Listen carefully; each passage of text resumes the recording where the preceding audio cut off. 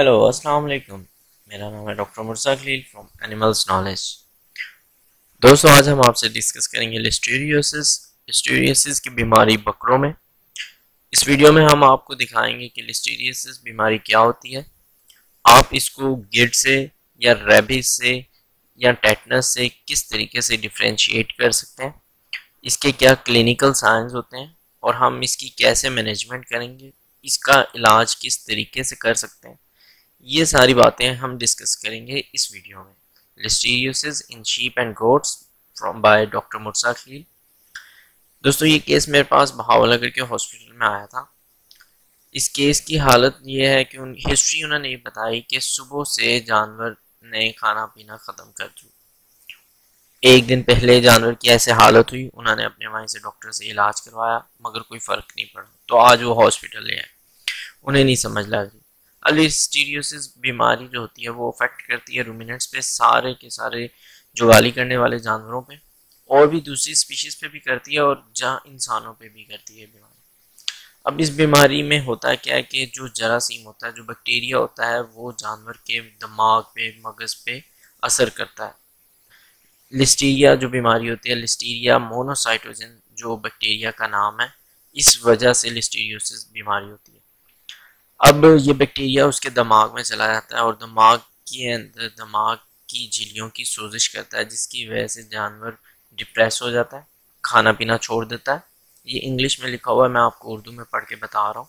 जानवर को बुखार हो जाता है, लैक ऑफ कोऑर्डिनेशन, जानवर का चलना फिरना, उससे चला फिरना नहीं जाता, मुंह से सेलिवेशन होती है, फेशियल पैरालिसिस, मुंह का पैरालिसिस भी, फालज भी हो जाता है, और बाद में जानवर कोमे में भी चला जाता है आखिरी स्टेजेस में। जानवर बिल्कुल लेटा पड़ा है, जानवर के अगर सर के ऊपर हाथ लगाएं, उसको मारे तो उसको दर्द होती है और उसको दौड़े पड़ते हैं।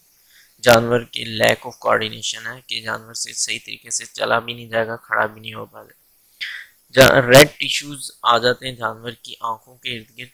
अक्सर इस बीमारी में जानवर को अंधापन भी हो जाता है, जानवर को नजर आना खत्म हो जाता है, जानवर के आंखें, जानवर के कान ड्रॉप हो जाते हैं, जानवर के मुंह से सलाइवा निकलता है, और जब डेथ के नज़दीक होता है तो जानवर ज़मीन के ऊपर गिर जाता है। ठीक है, ज़मीन पे गिर जाता है, लैक ऑफ कोऑर्डिनेशन होती है। इस टाइम हमारे पास जो जानवर आया, ये बकरा जो आया, ये अपनी लेट स्टेज में आया। इसके आपको देख सकते हैं कि जानवर की गर्दन पीछे की तरफ मुड़ी हुई है, उसकी आंखें बंद हुई हुई हैं। इसको हमने टेटनस से ऐसे डिफ्रेंशिएट किया कि इसको कोई बोतल जॉ नहीं है, सॉरी लॉक जॉ नहीं है, और ना इसकी थर्ड आईलेट पर लैप्स है। ठीक है, गिड से हम इसको इस तरीके से डिफ्रेंशिएट कर सकते हैं। गिड जो होती है वो एक पैरासिटिक डिजीज है, प्रोटोजोअल डिजीज है। ठीक है, ये एक बैक्टीरियल डिजीज है, और गिड जो होती है वो स्टेप बाय स्टेप होती है। ठीक है, और गिड में सर्कलिंग वो आता है जानवर, इसके अंदर वो चीज़ें नहीं है, वो चीज़ें बहुत कम होती हैं। इसके अंदर लैक ऑफ कोऑर्डिनेशन और ये वाली चीज़ें ज़्यादा है। जानवर के सर के ऊपर हाथ मारो, जानवर को पेन होगी, जानवर को दौरे पड़ेंगे। गिड के अंदर वो अर्ली स्टेजेस में वो दौरे वगैरह नहीं पड़ते। ठीक है, अब इसका इलाज में हमने क्या करना है।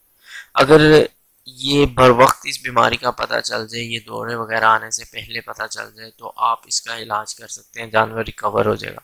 मगर लेट स्टेज में इसकी रिकवरी के चांसेस बहुत ज़्यादा कम होते हैं, इसलिए आप सिर्फ उसको सपोर्टिव ट्रीटमेंट करते हैं। जो ड्रग ऑफ चॉइस एंटीबायोटिक है वो क्लोरामफेनिकोल, ऑक्सीटेट्रासाइक्लिन, पेनिसिलिन जी आप दे सकते हैं। जैसे कि मैं आपको बताया, क्लोरामफेनिकोल जो होती है वो ब्लड ब्रेन बैरियर को क्रॉस करती है। ठीक है, फिर इस बीमारी में मैंने आपको बताया बुखार बहुत ज़्यादा होता है, 106 105 बुखार होने लग जाता है बकरों को, जबकि बकरों का नॉर्मल टेम्परेचर 102 103 होता है। तो उस टेम्परेचर को पहले कम करने के लिए हम स्टीरॉयड यूज़ करते हैं, और बाद में हम कोई भी एनसेड यूज़ कर सकते हैं। एनसेड जैसे डिक्लोफेनिक सोडियम यूज़ कर सकते हैं, लॉक्सिन, फ्लोनोक्सिन, मेग्लोमिन, फोनिक्स, ये सारे यूज़ कर सकते हैं। और साथ में आप इसको स्पोर्टिव ट्रीटमेंट करने के लिए विटामिन बी दे सकते हैं, जो साइनोसेल के नाम से भी आता है, न्यूरोबेन के नाम से भी है, न्यूरोमेट के नाम से भी, मेथिकोबाल के नाम से भी, B1 B12 B6 B complex दे सकते हैं आप। उसके अलावा इसको जो मसल्स रिलैक्सेंट भी आप दे सकते हैं, डायज़ेपाम दे सकते हैं थोड़ी सी डोज में, ताकि इसके मसल्स जो हैं जो इतना ज़्यादा कॉन्ट्रैक्ट हो रहे हैं वो रिलैक्स हो। साथ आपने इसको एंटीबायोटिक थेरेपी करनी है। एंटीबायोटिक थेरेपी जो है वो आपने दिन में 2 बार करनी है, सुबह शाम इसको एंटीबायोटिक थेरेपी करनी है। अगर जानवर बहुत ज़्यादा लॉस ऑफ एपेटाइट, खाना पीना ना करे, तो आप उसको स्पॉटिव ट्रीटमेंट, उसको डेक्सट्रोज लगा सकते हैं, डेक्सट्रोज 5% या रिंगर लैक्टेट डी लगा सकते हैं। ये अगर ट्रीटमेंट कर देंगे तो जानवर की रिकवरी के चांसेस हो जाते हैं। इसमें आपको स्टीराइड देने पड़ते हैं क्योंकि जानवर की जो होती है मेनिंजाइटिस एंसेफ्लामाइटिस हो जाता है, दिमाग की सोजिश हो जाती है। तो ये सारी चीज़ें करेंगे तो आप बच जाएंगे। और ये बीमारी जो होती है, जो बैक्टीरिया जो होता है, ये उसके यूरन में, मिल्क में और साइलेज में, अगर प्रॉपर साइलेज ना बना हो तो उसमें होता है। इस तरीके से आप बीमारी का कंट्रोल कर सकते हैं। इन चीज़ों को सफाई करें, साइलेज को मेंटेन करें।